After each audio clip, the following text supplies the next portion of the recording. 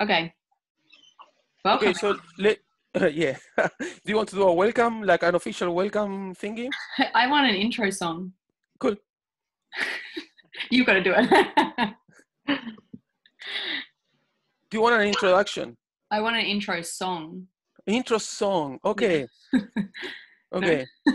I need to find that. You know, I don't have anything at hand now. I'll see what I can sort out for next week. Cool.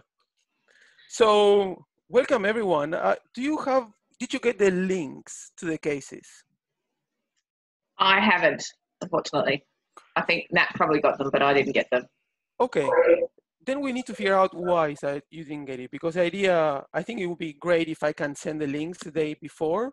So if you want, you don't need to, but if you want, you can open the cases before and you can have some time to go through them rather than just having 2 minutes to look at the case before discussing.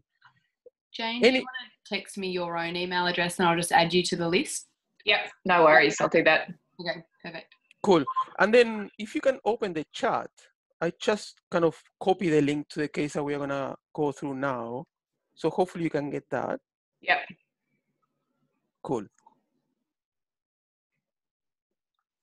So, Anna, do you want to tell us about this case? Just a brief history?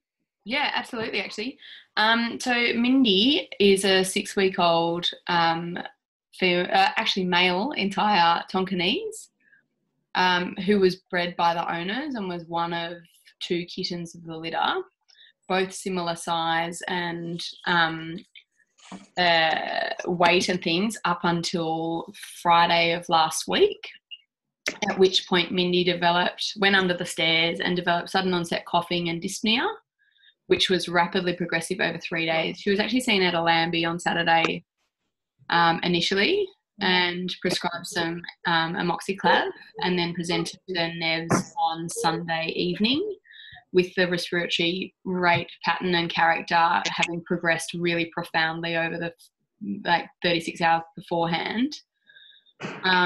And had these radiographs performed conscious. So there is only 2 views, and he was markedly distressed, really gasping and cyanotic at the time. So we didn't want to stress him at all, or minimally. Awesome. That's all you need, probably. Oh, well, we may come back. We may need more in the future. So if you all have the cases, open the images and take a look. And then I suggest I'll probably can guide you through the process, asking you questions. Make sense? So, but probably take 1 minute to take a look and make up your mind, you know, trying to explain what's going on.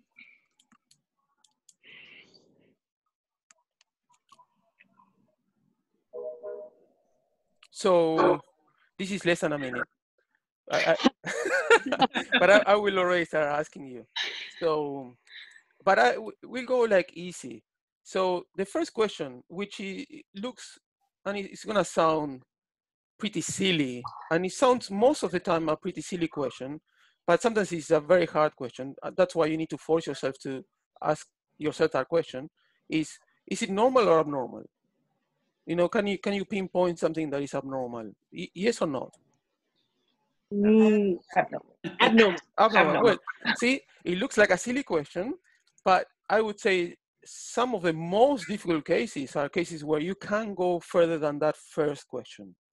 Is this normal or abnormal? And in that discussion, many variations of normal, age changes, all those things are going to start, they're going to make you think, is this normal or is this something like is an incidental finding? And sometimes just going further that first question is very hard. In this case, probably the difficulty is not so much in identifying that something is abnormal, but in trying to characterize it. So let's go one more step. And as I usually mention, like, is it too white, too black?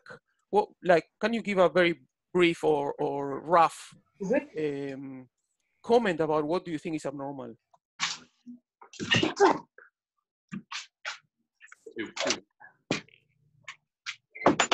Too white in the right middle one lobe. Okay. Yeah. Okay.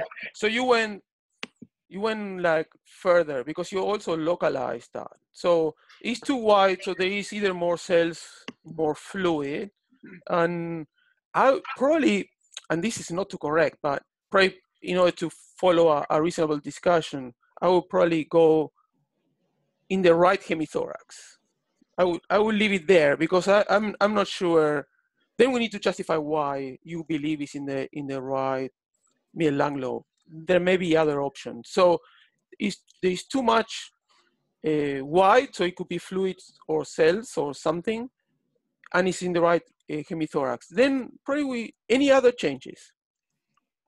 There's lots of rosal detail in the abdomen. Oh, good point. Good point. So I start taking notes of your findings, and then when we wrap up the case, we will need to start explaining all of them. Make sense? So one is that we are going to go through more detail about that, but probably we can say this is an abnormal right hemithorax, and then there is loss of serosal detail in the abdomen. Okay. Anything else?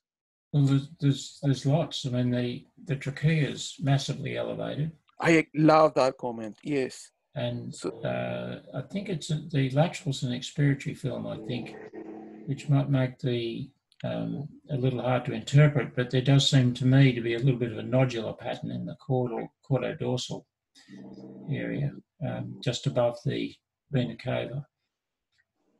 Do you know where to find the annotations tool? Because can you see my? Yes. Okay. Is this what you are talking about? A little bit cranial to there. Here. There. Yeah. Okay. And there and yeah, but it could also just be it is an expiratory film, I think, so it makes it probably a little hard to interpret. But there's 4 nodules, sort of cranial and craniodorsal to that. 4 little nodules. Okay. Yeah. Oh, well, yes, that's 5 up that one. Very good. I take note of that. So nodules. Yeah. And cool. On the VD, well, there's consolidation not only the right but the left as well. So there's very little functioning lung left.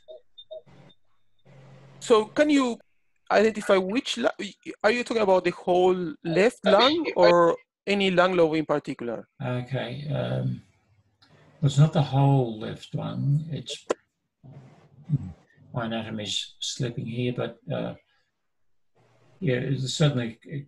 I'd call it a caudal lobe at least, but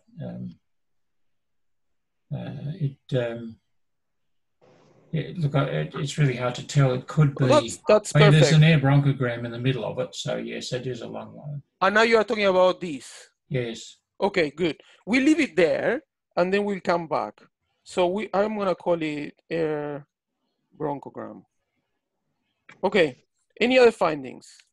It looks like there's a mild pleural effusion in the right cranial chest. Okay. Can you tell me, I think I agree with you, but can you tell me which is the radiographic feature? Makes sense? Which is the abnormality in terms of what you see that is making you think that there is effusion? There's a white area in the right cranial thorax, and it looks like the lung lobe doesn't go all the way to the edge of the rib. Very good. So now we are talking about this exactly. Okay. Yeah. So this lung lobe, this is the border of the lung, and then this is the border of the lung. So and this is the border of the lung. So we want it to look like this. When it goes all the way to the wall, this one seems to be separated. I like that. So then we can call it pleural effusion. Do you want to characterize that pleural effusion a bit more? Like anytime we talk about the pleura, we try to say if it's unilateral, bilateral, if it's evenly distributed or not. So can you add that? Say, like localized unilateral. Okay, I like that. So you see, at least unilateral. Okay. And the cardiac silhouette looks like it's shifted to the left hemithorax on the VD. Very, very good. So the cardiac silhouette is deviated. Okay, anything else?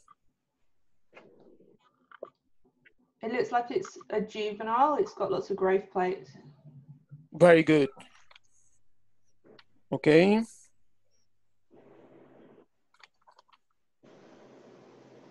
Anything else? That right area of opacity looks like it's kind of coming from the wall more than. Okay, now we are trying to explain, which is exactly what we are going to do next. I'm going to point out one more finding, and I don't know if it's relevant, but my eyes went there like as soon as I saw the case. We are going to then analyze that. These two vessels, I think this is the pulmonary artery to the left called lung lobe, and this is the pulmonary vein.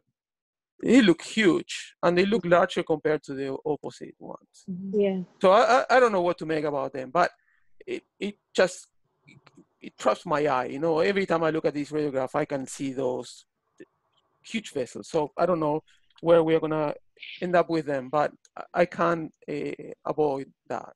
So large, actually arteries and veins, at least those. Okay.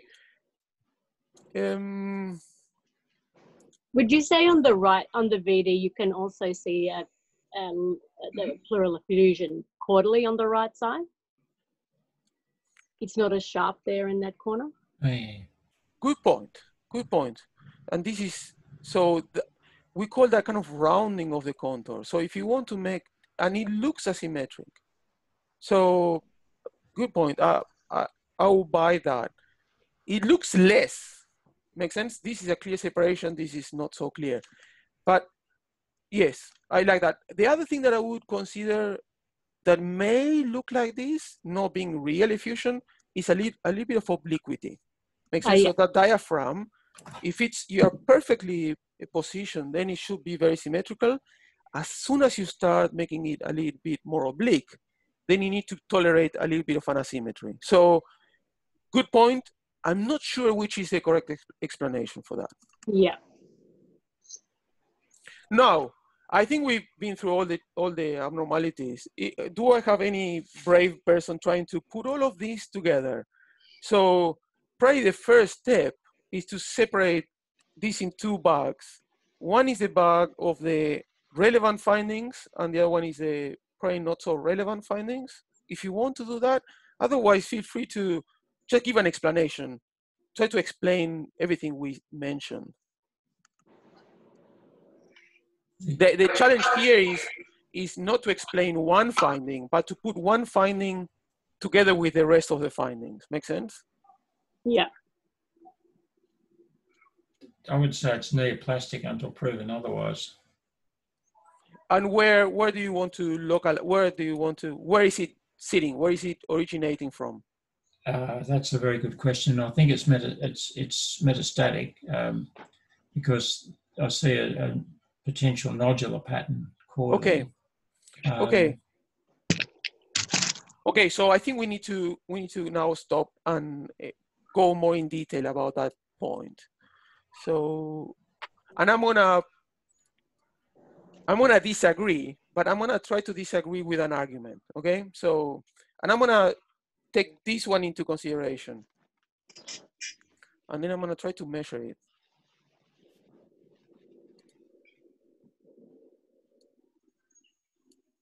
So that is 1 point. This is 2 millimeters.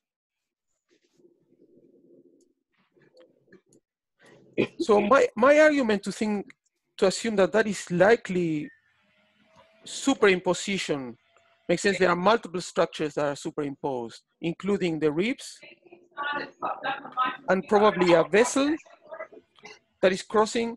I think that's my hypothesis. And the reason why I'm saying that is because it's just superimposed over the ribs and because it's too radio opaque. It's too white. Like a nodule of that size should look like a vessel, probably this is a vessel that has the same diameter, probably something like 2 millimeters. This is a lot more white compared to that. And actually, nodules like less than 3 millimeters or actually more, 5 millimeters, they don't have enough tissue to generate a clear radiographic image. So if we go by size, we are under the size that we like to be. just because there's not enough tissue. And then adding to that argument, this is way too opaque, it's way too wide. If there will be a nodule that size, it should be just a little bit more gray compared to the surrounding lung, minimally, because there is not enough thickness to it. So I'm not so, I have a hard time going through this case, assuming that the most important findings are nodules. So I would leave that to the side. I would not give too much relevance to that. I don't think they are. And their explanation is that, is the size and the opacity. And I'm more than happy to bring a little bit of an experiment that I did to explain this in more detail. So probably we'll do this after we finish with the case. So any other explanation, leaving the nodule situation out?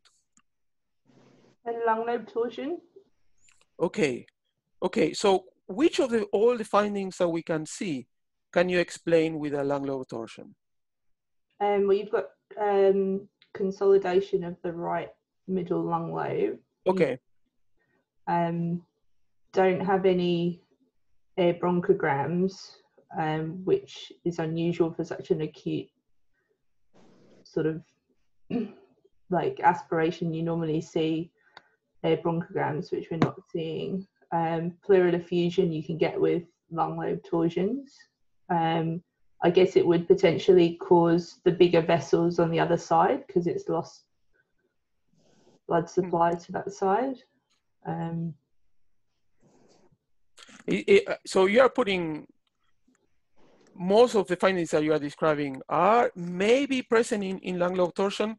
Probably the one that I don't like is that usually the lung lobe torsions, they don't look so homogeneously wide. There is going to be some kind of, you can still see the airway probably going in the wrong direction or a vesicular pattern. But the lung lobe could look enlarged or small. So in that sense, an enlarged lung lobe is a proper lung lobe, is abnormal in terms of opacity. There is effusion. Probably the thing that we are missing is the rotation of the trachea, but the trachea is displaced. So you are putting some good arguments there. Yeah. Now I want to, before we continue and trying to put an argument or an explanation, this lung lobe, this abnormality, anyone, it seems that we are all assuming that it's lung. Can we question that, or can someone defend that? Why is that not pleural effusion? It looks like it's coming from the wall because it has like a concave effect coming from the wall. So I can't remember the actual description, but it's kind of a concavity coming out from the actual wall instead of being concave, if that makes sense. Perfect. So we call that pleural sign or extra pleural sign. And basically, if you have a balloon and you put your hand inside, that contour, which is going to be broad-based towards the periphery, is what we call an extra pleural sign. So I like your argument. I like that you are thinking about that. I have a hard time seeing the contours of that. But yeah, but if you take this as a contour, so if it goes like that, that could, like this is broad-based towards here. So that is one possibility. Yeah, so it could be, actually it could be. I don't like it, but I need to accept that. Your point is a very good point. So it could be.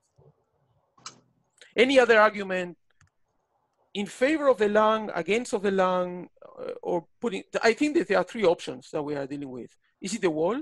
Is it the lung? Or is it just accumulation of pleural fluid or pleural disease? So which one of these do you think is the most likely and why? The why is the most important question. So we have an argument talking about the wall. Anyone arguing, why can't this just be pleural effusion? It's very compartmentalized, and the heart, the cardiac silhouette has a bit of a mass effect pushing it to the left. I like that argument. I like that argument. So In the pleural space, so by saying that I like the argument, what I'm saying is there could be localized, trapped situations where fluid in the pleural space is trapped and doesn't move freely, and the classic case is going to be a pyothorax.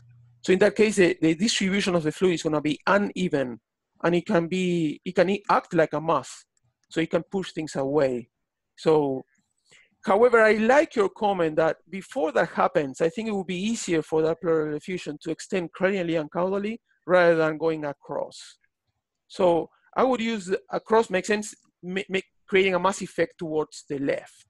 So thinking about that, I think that's a good argument to think that even though there is pleural effusion, because we can see pleural effusion, is likely not all pleural effusion. Another argument that I would use is that I don't see the contour of the right middle lung lobe. Makes sense? So that is the contour of the right caudal lung lobe. This is the contour of the right middle lung lobe. So either it's completely atelectatic, makes sense, and now we don't see it because it's silhouetting, or actually is within that right middle lung lobe. And that is actually an argument to put it within the lung. Something, I can't explain why the cardiac silhouette, why the trachea is just so raised. I feel like fluid really push the trachea up so dorsally, like something's really pushing the mediastinum up. I completely agree, and I would put that together with the findings of the displacement of the heart. So, and I would call all of that mass effect. Makes sense? So that white stuff there, which we don't see the contours very clearly, is acting like a mass, is displacing things away. And it's displacing the trachea on one side, but it's also displacing the whole tracheal bifurcation and the heart towards the left. So I think now we are in a position where we can call that, even though we don't know exactly which type of lesion is that, we can call it that there is a mass effect. It's very likely within the lung, it's likely within the right middle lung lobe. For the arguments that we described before, we cannot see the contour of the right middle, and the distribution, where is it doing the mass effect? It's not going more a lot caudally. So it's kind of center where the right middle lung lobe sits. So I think moving forward in trying to interpret, I think I would feel very comfortable to say there is a mass effect originating from the region of the right middle lung lobe with associated pleural effusion. Okay? Yeah.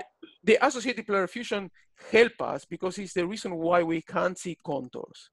But only fluid will not accumulate in this way. Makes sense? Only fluid should go around all the lung lobes and in between lung lobes. And it should not produce such a clear mass effect on one particular level of the mediastinum.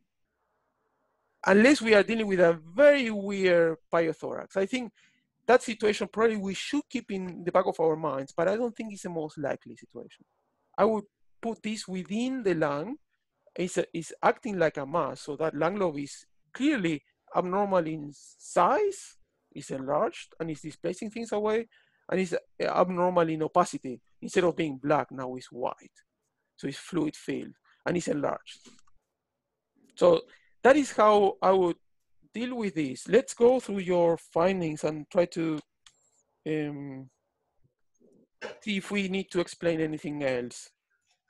The loss of serossal detail in the abdomen, I would personally think that this is a young animal, and that is the reason why there is loss of serossal detail in the abdomen. It's poor, it's not completely gone. You can still see some contours, and that, in my eyes, would be a good enough reason to explain that loss of serossal detail, just because it's young. When you are dealing with situations like this, where it's a young animal, you already expect poor detail. So do I need to do any more, or I just leave it? So it's hard to, you may miss a little bit of fluid, and you need to deal with that. You know, that's life. You can deal. The other thing that I invite you to take a look in situations like this is to see the volume of that abdomen. Makes sense? So if there is lots of serossal detail, but then the abdomen is huge, then that it has to be more than just a puppy or a kitten. Makes sense? It has to be something else. And then you need to start thinking about fluid. So in other words, my subjective interpretation is that it's likely that there is no fluid, it's likely that it's just a young animal, and it's a very young animal. So that would be my interpretation. Same thing for the physis. All of that belongs to a young animal. We talk about the trachea being displaced. Together with the cardiac silhouette, we put that as a consequence of what is going on in the right middle lung lobe. We talk about the nodules. I'm gonna come back to that because I don't want to sound like putting someone off and saying, oh no, forget about it. I want to make clear that I give a reasonable explanation about why I believe those are not lung nodules. We went through the pleural effusion, and then we are left with my comments about the vessels. I still believe they are big. One possible explanation is rotation. So the radiograph is slightly rotated, and then we see by doing that, we bring them, they are a lot more clear than usual, and that may be a reason. Otherwise, we need to be thinking about like a left to right shunt in order to explain, but it's just one lung lobe. So it's a very hard situation, like to explain enlargement of the arteries and the veins only affecting one lung lobe. If it's everywhere, then I would think about a left to right shunt. That could be a VSD, for example. But I'm not convinced about that. And then clinically, there wasn't a murmur, so I think that's unlikely. And I don't see that on this side. A fistula in the lung could produce that. But again, now we are adding a very weird disease. So I don't know, I would end up describing that and saying, I think it's likely due to obliquity, but I would just make a comment about that. So probably the next step would be, what would you do next? Because even though with my interpretation, I'm moving towards being a bit certain about the disease in the lung, we're not 100% certain. So what I would do next would be an ultrasound. Try to figure, am I right? Am I right that it's in the lung or not? And then I would use that ultrasound to put a needle and then to take a sample. There is one more concern that I remember looking at the radiographs for the first time that I had, and it's that opacity that is almost within the trachea. So I don't know if that mass is compressing the trachea. The mass effect is so bad that there is compression, and I don't want to say extension, but compression of the trachea, and that probably explains the severe clinical signs. Because if you think about how much of that mass is occupying the thorax, I would expect the animal to be dyspneic or having some degree of difficulty, but not as much as it was reported. So I would be considering that the trachea is not only displaced, but it may be compressed. I would have that consideration. Anna, do you want to tell us more? Or what you've done? Yeah, for sure. So I took over this case, excuse me, the cat was in an oxygen cage and virtually agonal when I took over. The owners elected no further diagnostics and we euthanized him. Mindy is a very tricky name to remember the sex of. Post-mortem, I ultrasounded the chest just to get a bit more understanding of what was going on there. And that mass effect was within the lung. There was some kind of air still within the mass, so I could sort of say pretty definitively, even without the movement of the lung against the chest wall, that it was in the lung. And it seemed to be associated with the heart, but because the heart wasn't beating and I couldn't look at obviously Doppler flow or anything through the lung or determine congestion or anything like that because it was post-mortem, I felt like I couldn't say much other than there was a very consolidated or infiltrated lung lobe there. So it wasn't cavitated. So it's not like an abscess. It wasn't like an No, abscess. it was really solid. Yeah, solid tissue with a little bit of air every now and again in airways. Cool. I would have, based on age, I would have had like an abscess as a top differential, like put something in that lung more infectious than anything, just considering the age. Mm. Can I ask Mariano on the Absolutely. lateral? Yeah. I'll just point out where I'm looking at. So anybody that wants to do this, when you're that top green bar that says you're viewing Mariano Makara's screen, and then to the right of that there's view options. You can drop down that view options and annotate the images that we're sharing with everybody. So if I just circle this part here, it almost looks like there's a density within an airway or something. Is there any chance that this is a complete bronchial obstruction or a large volume aspiration event or something like that? Yes, and that is exactly what I was mentioning at the end, that even if the trachea is displaced, it shouldn't have that opacity. So another explanation would be there is just superimposition, makes sense. So it's a tissue that is not within the trachea, that is here, and then the trachea is superimposed. Sorry, yeah. So to answer that question, we need to come to the other projection and try to identify here. But even here, it's hard. So I think this is the contour of the trachea that comes like that. This is the main bronchus to the left caudal, and this is the right.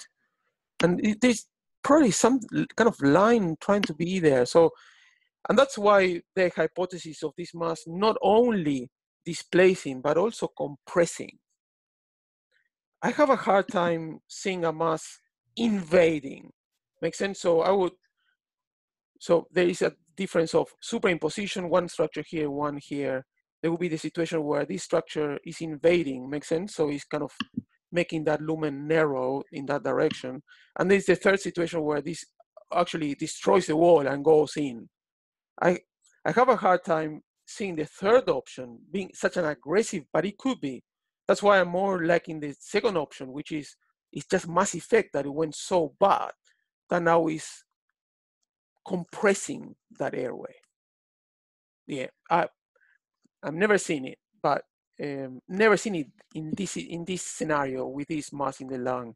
But probably that actually can explain the severe clinical signs. Again, if you think about how much of the thoracic cavity you occupy with a moderate effusion, it's going to be more than this. In other words, there's still a lot of lung available there for the animal to be so dyspneic. So I like to add something else, makes sense? And that else could be a compression of the airway. Mm-hmm. Thanks, sorry. How to figure that out? Probably ultrasonographically, if you have this nice window, and it seems that you saw that invasion, so that would fit perfectly.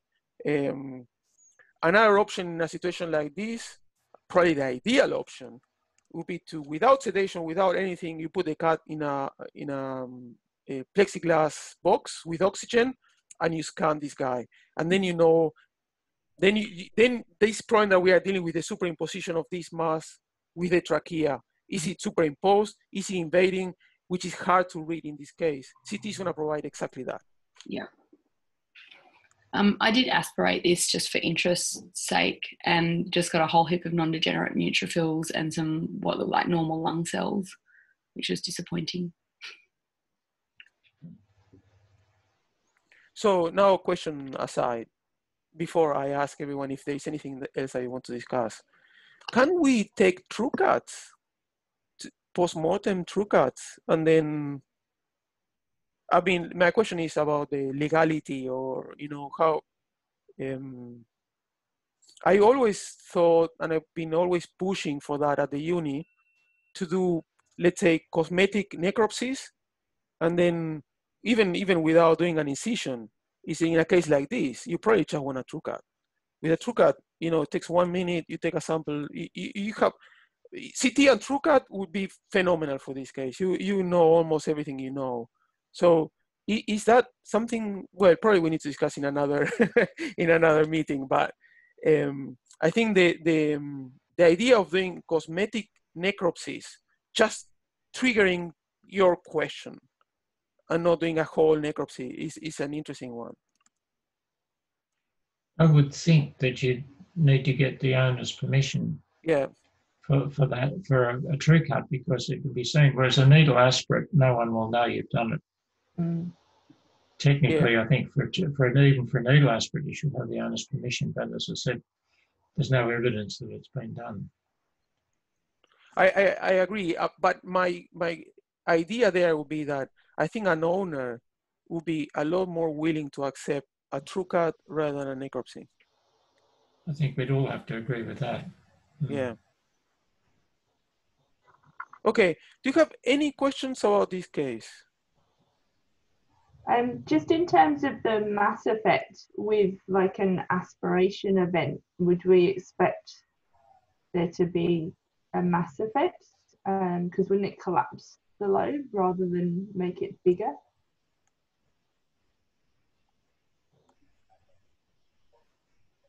With the, we are talking about FNAs. No, just in terms of like what's caused it, we've got like a right-sided mass effect, just in terms of like potential differentials. Yes. Like a big aspiration event completely occluding the lung lobes. Okay. But would you expect that to cause an enlarged lung lobe? Or like, Anna, was there a lot of pleural effusion? Was that pushing it? Like what's causing the mass effect? Like, because most of the differentials wouldn't necessarily make the lung bigger, if you know. Okay, good. So probably I went through that in my mind without making my thinking visible. I think the differentials that I would consider are those that include like a mass. So granuloma, abscess, neoplasia, because it's acting like a mass. The differential of an aspiration pneumonia, I would personally leave out. I don't expect aspiration pneumonia to change the shape of the lobe so badly and to displace the trachea and the mediastinum so badly. In a situation of an aspiration pneumonia, that lung lobe, in my eyes, could increase size a bit, compared to atelectasis. But basically, the shape of that lobe and probably the architecture in terms of the airway should be maintained. And this is breaking those two things. It's acting like a mass, and we don't see any of that airway. So I think I would use those two arguments to say, I don't think this is it could have been the beginning of an aspiration pneumonia that then it turned into an abscess.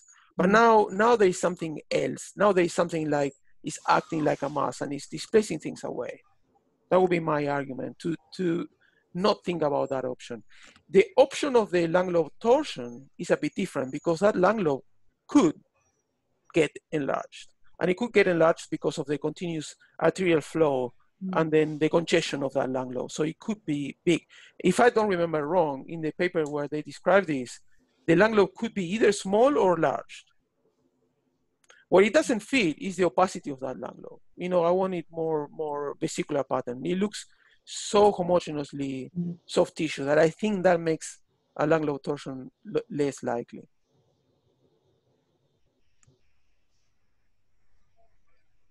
Okay, anything else?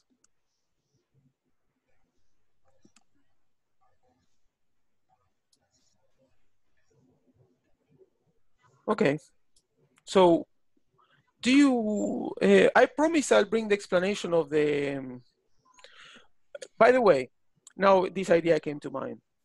If you like it, I was thinking that a way to keep this interaction alive through the week is to have some place where we can post comments. And for example, now the thing about the lung lobes or the lung nodules, I would love to have a place where I could go and type the explanation of the nodules, and we all can visit that. Makes sense? So we can keep this like a forum, and I'm working on that. We see where we go. If we don't get tired of these rounds after 2 weeks, I'm thinking about doing that in the future, so we can keep this alive over the week, makes sense, and we can continue the arguments or the discussions, and we don't just limit to a 1 hour situation. But probably what I will do now is I'll get that answer prepared for next time, because I've done an experiment with, you will see, and it's fun. I usually use it with the students to explain this very clearly. And I don't want to, anytime I disagree, I want to have good arguments why I disagree. I think a disagreement just because saying I don't like it is not acceptable. So I'm very aware of that, and I'm gonna prepare an explanation. Okay, so let's move on to the next case, which is called gravy. I can post the link now. And it's almost continuing with our abdomen. We started last week. And what is that we got last week?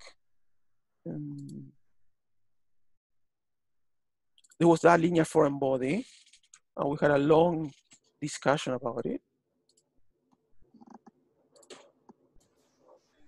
About the whole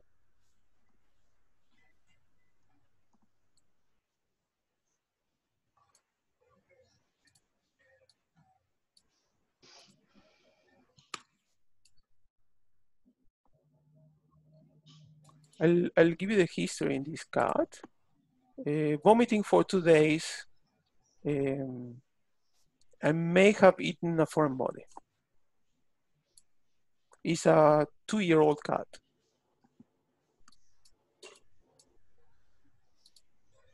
So I hope you got the link.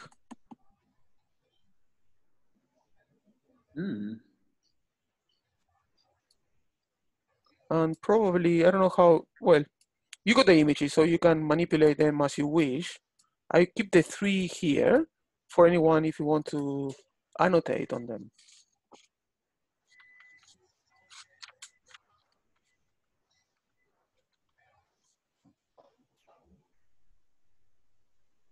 There was a question about, can you do post-mortem CT of the thorax?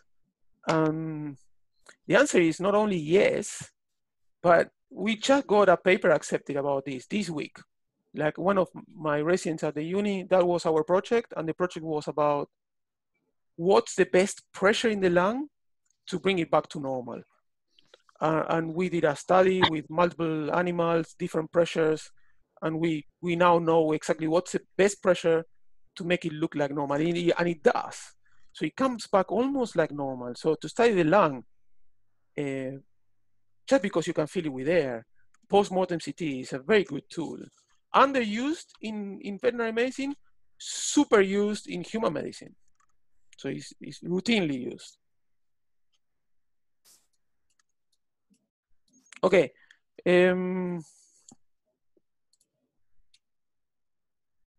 Anyone, let's do the same thing. Let's go through findings. So young vomiting cat.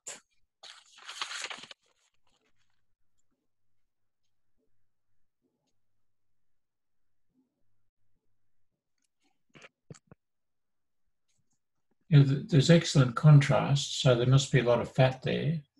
Excellent point. And yep. So it's a sudden onset, whatever it is. It's not a chronic disease. Good point. At least there is no fluid in the peritoneum. Yep.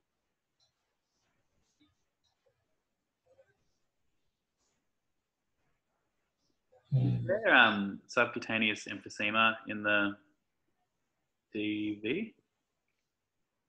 Yeah. Okay, can you point that out? Yeah, hang on.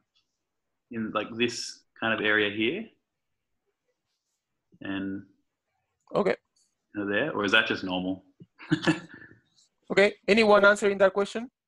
Maybe it's fat. Yeah.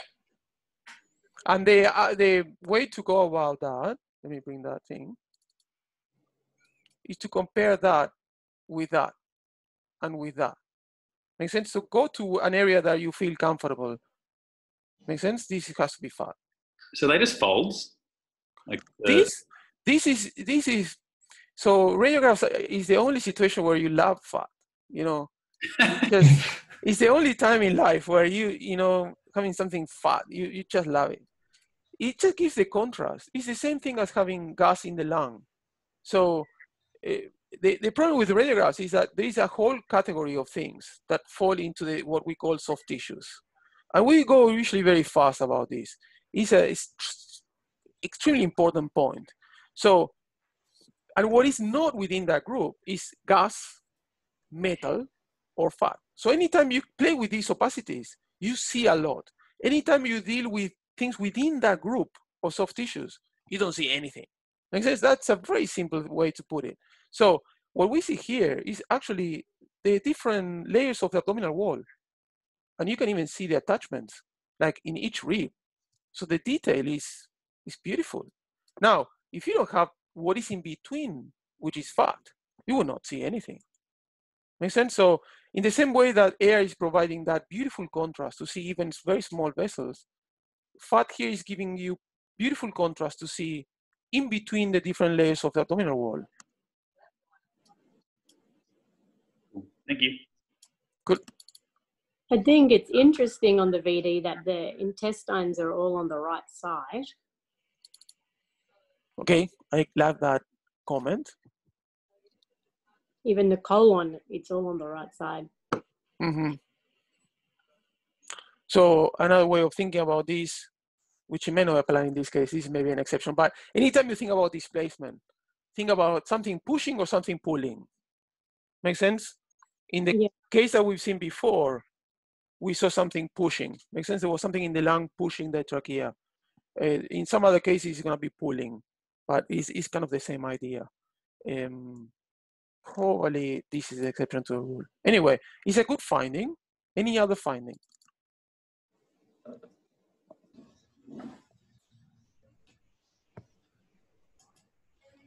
There's a gas pocket there, but it's probably stomach and it may not mean anything.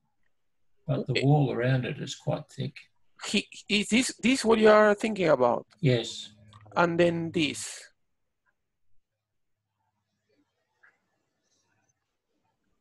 Yes. And then probably this. So it's kind of, I think it's the stomach is behaving like stomach. In the left lateral projection, fluid is gonna go more to the left, to the fundus, and there's gonna be more air in the pylorus and duodenum. And the opposite is also true in the right lateral projection. Now fluid goes more into the pylorus here, and it goes more in the fundus. The only comment that I would make is that it seems not severely, but a bit distended. Like a cat that hasn't been eating a lot, I would expect the stomach to be slightly more empty. But this is a small thing. Yeah.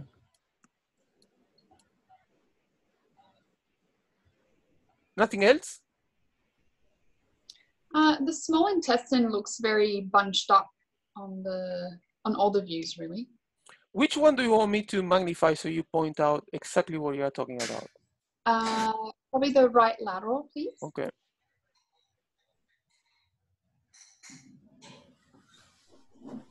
Yeah. Can you put an arrow or a line or an there? Oh, that didn't work. I agree, Helen. Helen Yeah. is just okay.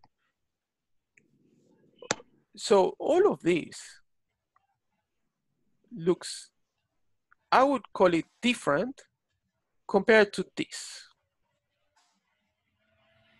Make sense? So this is a small intestinal loop. Yeah. Okay. And this looks different. And you probably, I'm gonna go the opposite of what the book says. So the book is gonna describe something with words. And then it's gonna say, this corresponds to that. I'm just showing you how a linear foreign body looks like. This is the mother of the linear foreign bodies. This is exactly how it looks like. Then we can find the words, but this is exactly how it looks. That contour. And now we have a normal bowel loop. This is how it normally looks. Makes sense? It's more like flaccid.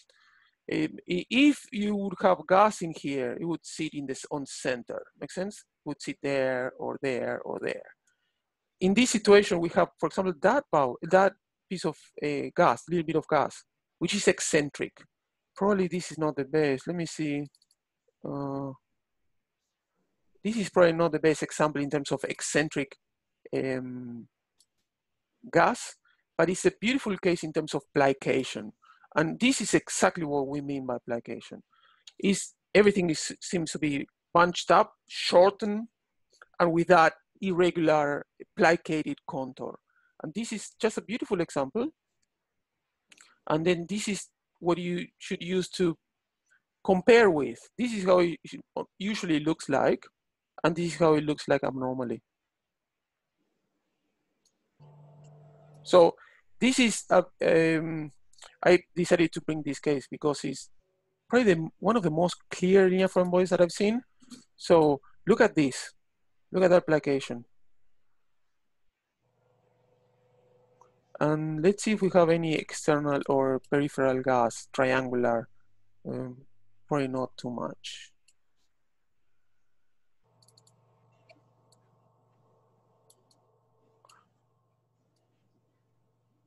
And now we come back to the original comment about all the bowel seems to be in the right side.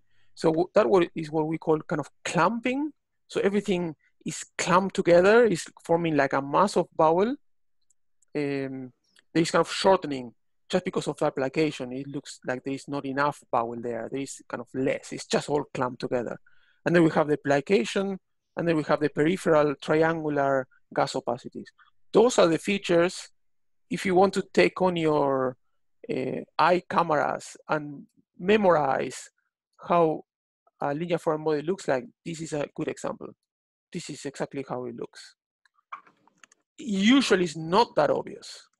So usually this is a very long one. I would say, I don't know, it seems like almost 80% of the small intestine is affected. Usually it's not like that. Usually it's a lot less. So you may find more normal, and you may have the hint of a linear foreign body in just one corner or just 2 or 3 bowel loops that they look abnormal. This is almost all small bowel. I have a hard time identifying normal. This is probably the only normal that I see. All the rest is all has the features of plication and clamping together. Could you point out the triangles that you mentioned? Oh no, this is not helping me with that triangles, but I'll find another case where there are more triangles.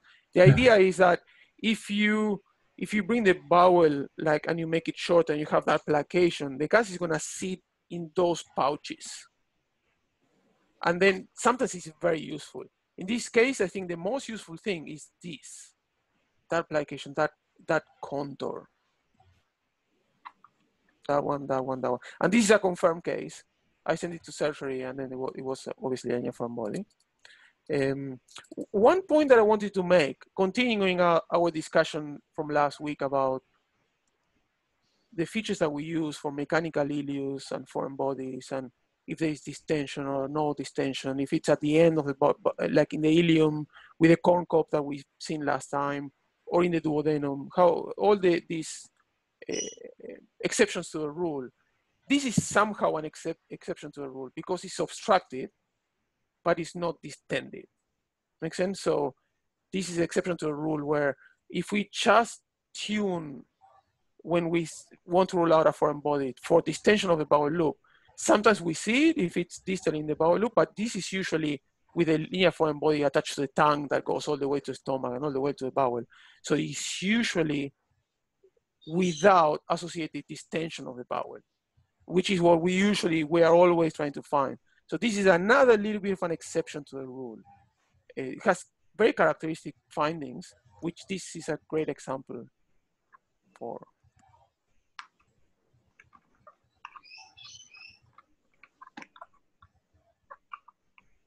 Okay, do you have any questions about this? It's hard to find the perfect case. This is a 95% case. It has everything except those triangular gas opacities. Sometimes you get the triangular gas opacities, you don't get the plication that nice, or it's not as severe.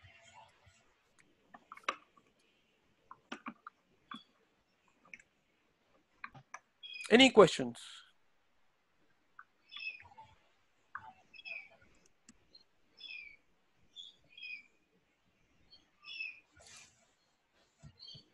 No. So probably one more comment is to the group, to encourage the group to send us your own cases. And then I'm happy finding cases. I love saving cases, and yeah. But this is also a forum for you to bring your own cases and to have someone else looking at them and to discuss them. Okay. You are all very quiet today. We are missing Paul with his always being we always disagreeing. Yeah. Trying to think of a describe these. Like, I'm thinking sometimes they can be cloud shaped, that little bit of bow, and like overlapping circles. But that makes sense for linear foreign bodies. Can you say that again, please? Oh, like some of these little areas of the linear foreign body, the bow looks like they're overlapping circles. I agree. Or like cloud shapes. I'm trying to like imprint it on my brain. Perfect. I can see some clouds. that is perfect, because usually what happens, and the classic example is the lung patterns. We kind of go the other way. So we read the book, and for some reason we get trapped in this alveolar pattern or bronchial pattern. And then I can show you the mother of the alveolar pattern, and you still are unhappy because you can't mentally fit what you make up from reading the book from what is in the image. Make sense? And that conflict stays for so long. And then it's all about trying to fit your expectation of the alveolar pattern with what you see. What I'm trying to do here, and that's why I try not to use the descriptive words that we use usually, is to show you how it looks. This is how it looks. Make sense? This is a beautiful example. I can give you another example with the triangular things, but this is how it looks. You find the way that you want to explain, the words that best fit in your brain. But the key thing is this. If I need to teach someone linear foreign body, is this is normal, this is abnormal. Then you find your explanation, find your words, and the reason is there is peristalsis. So when there is peristalsis, so the peristalsis basically is going to move the content aborally. Makes sense? That's the idea of the peristalsis. If the content moves, perfect. If the content doesn't move, then the bowel climbs. Make sense? That motion has to happen. It's very efficient. So either the content moves caudally, or if this can move caudally because it's attached somewhere, that's the condition of a linear foreign body, then this stays quiet or unmoved, unchanged, and then the peristalsis is going to make the bowel climb. Makes sense? It's going to go and climb. And then there's going to be a point where there is no more room. All the bowel now is clamped together. So that is the explanation. This is how it looks like. Words are separated from this. Makes sense? You find your best way in your brain to explain and to explain how it looks. This is how it looks. Then if you are going to see an exam, probably the examiner wants you to say plication and words like this, because it means that you've read the book. But this is how it looks. This is a normal bowel loop. These all clumping together, shorter, irregular contours, plication. This is how it looks abnormally. Okay, so probably we are done for today. Again, invitation for you to send your cases. I'll do my best to post the cases at least Tuesday. Probably the best would be Monday night, so you have the Tuesday to go through them and you are more familiar. I'll do my best for that. Yeah, and then we meet next week. And in the future, probably we can have a forum. So we can, if something, I love this situation where there are things unanswered that we keep having. So then this is going to be the continuation for next time. We like, for example, for me, it's going to be trying to explain the nodules. So that is something that I'm going to bring next time. So if we can have that continuation, that is very good. All right. Well, thanks everybody for coming. And next rounds will actually be me Friday at 1 p.m. at lunchtime. And we'll just be going through some blood tests, a bit of a kind of sort of linked approach to Liz's medicine talk on Monday about hypo and hyperadrenal corticism. I'll send out an invitation to that and some more details to the mailing list. But if anyone does want their individual emails on the mailing list so they're more likely to get the invites, just send them through to me. It's Anna at northsidevetsspecialists.com.au. Thanks everybody for coming. Cheers. Good. Thanks, Mariano. Thank next you. week. Thank you. Anna, Thank you. Yeah. is Liz's talk going to be up to watch by any chance? Yeah, definitely. I'll put it on the app today. Awesome, legend. Thanks so much. No worries. Cheers. Bye.